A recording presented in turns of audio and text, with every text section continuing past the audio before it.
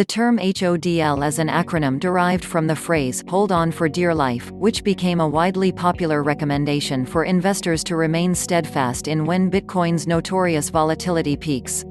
It appears that crypto investors are taking note of the tip and holding strong, as more than half of the entire Bitcoin supply has been dormant in over a year.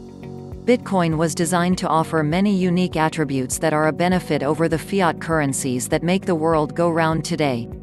While central reserves such as the Fed can simply print more and more fiat currencies, Bitcoin, however, is digitally hard-capped so that the supply is limited to only 21 million BTC. Related reading: Bitcoin stock-to-flow model updated to account for Satoshi's 1 million BTC. The scarce supply is just one of the many attributes that give Bitcoin its value as a disruptive financial asset. The idea is that due to the cryptocurrency's limited supply, it becomes easy for the scales to tip in favor of demand, causing the asset's value to rise due to simple supply and demand market dynamics. However, there is an overlooked factor that may be causing Bitcoin's supply to function as if it was even more limited: the hold effect. Those who have spent any period of time holding Bitcoin should be well accustomed to the wild volatility the asset is known for, causing massive price fluctuations driven by speculation. Those who decide to trade Bitcoin's peaks and troughs oftentimes get chopped up in the volatility, resulting in massive losses of capital. But rather than trying to sell tops and buy dips along the way, crypto investors wised up and realized that simply holding Bitcoin and other crypto assets oftentimes resulting in a better ROI.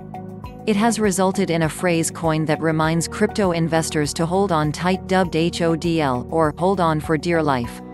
Crypto investors are, according to new data, taking this tip to heart, and are holding their Bitcoin tight.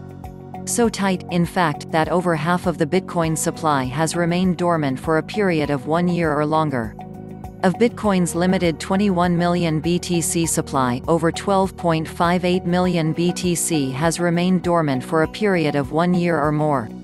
It also suggests that those who bought Bitcoin's current bear market bottom in December 2018 at around $3,100 are likely to remain confident that the bottom is in, and won't be selling the asset anytime soon.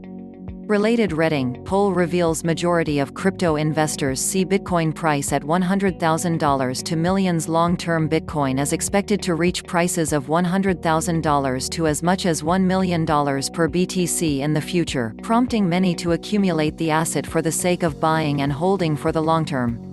With a financial opportunity like that in front of investors, it's no surprise they're not seeing and instead are holding strong.